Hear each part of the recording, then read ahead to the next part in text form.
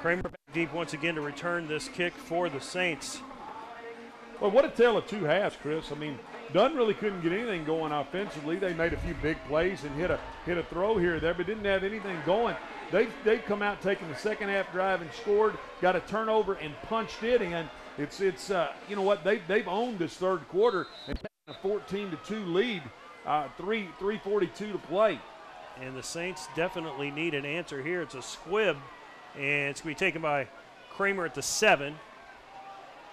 Looking for room and makes a move at the 25 and out across the 30, one of his better returns of the evening.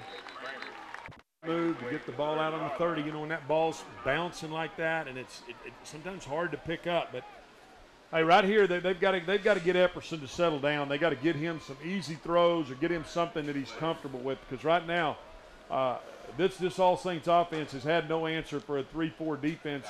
It's really put the kibosh on him. And quite frankly, I would bet you a lot of money right now that Jacob Matlock is very frustrated in the fact that he hasn't been able to get out in the open field here. Yeah, the Saints leading rusher through the first 3 games, and he's been bottled up tonight. Bothwell has been the #1 target person so far, and he's had a couple of big plays.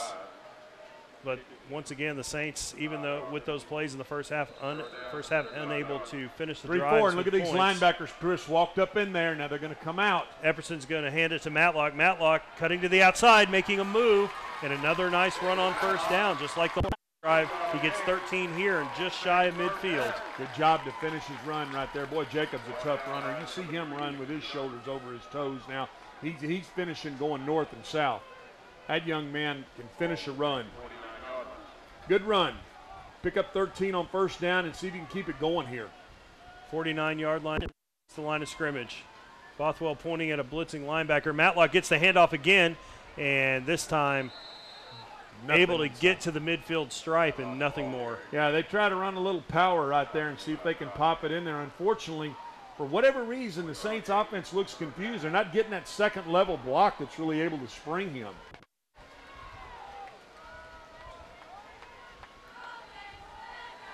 Looking to throw, he's pressured, trying to get it out in the flat to Matlock. It's incomplete. And he may be hurt. His hand might be hurt. But did he hit his helmet? And it looks like there's already tape on that hand. He took a pretty good shot right there. Again, turning somebody free inside. Try to get it into the flat to Matlock. Puts him in a 3rd and long 8 situation here.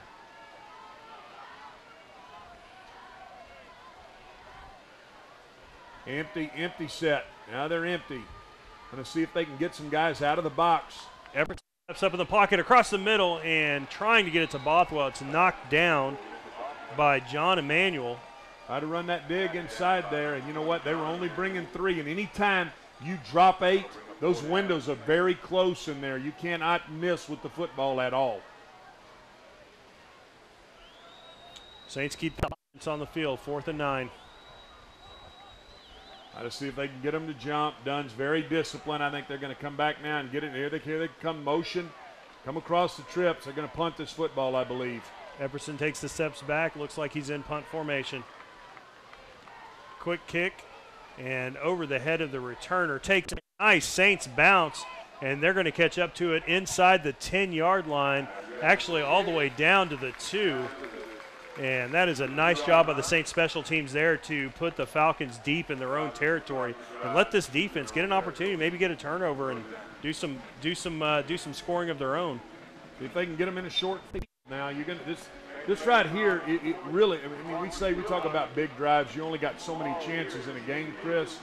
But anytime you got them backed up like this, now I got a feeling Brian Edmondson is the defensive coordinator here at All Saints. He's going to try to dial something up to see if he can stem the tide of this football game. Because right now, after the Bishop Dunne has come out at halftime, they have definitely had the momentum on their side. Now backed up to the 2-yard line. Be interesting to see what they do. And neither one of their big backs is in the game. Entire backfield in the end zone. They hand it off straight ahead and banging across the field. The runner gets about 1.5. Looks like Barksdale is in there at running back. They try to run that little that little zip fake, that little, you know, anytime you can run that ghost fake over the top, they're trying to loosen that end. Hey, get them a little breathing room right here, 2nd and 6.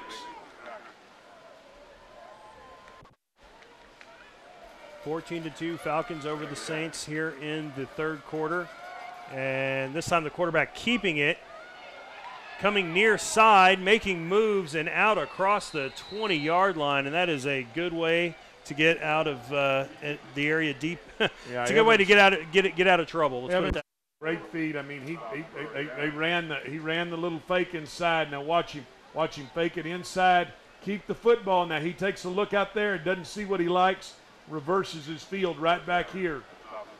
Very athletic. That young man is dangerous when he gets in the open field.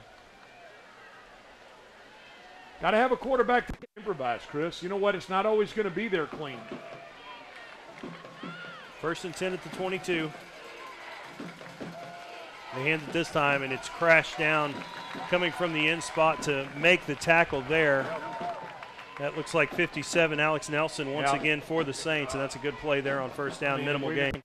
Nelson, nice job right here. He's watch him cross the face right here. And anytime you can do that, you can come down hard inside, make the play. That's what you want to see. Put him in a 2nd and 9. And you can tell Dunne is trying to run this clock down. They are taking their time right here. 56 seconds in the quarter. They're going to let this go all the way down, so they only have to run one more play. 2nd and 9, ahead by 12. And the handoff once again and bottled up from behind. Nice play there by Hasmit Singh. And that's for no gain.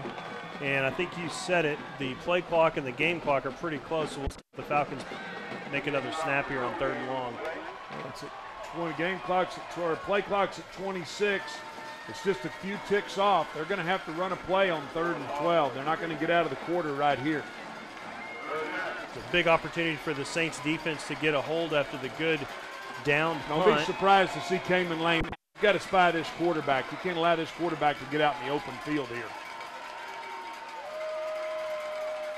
Here comes Love creeping in on the outside.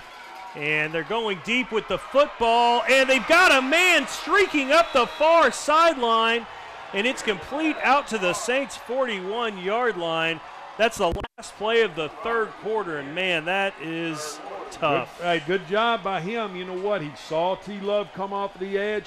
3rd and 12, he put it up where only his guy could go get to it, and he got to it. What a completion, and get yourself in great field position to end the quarter.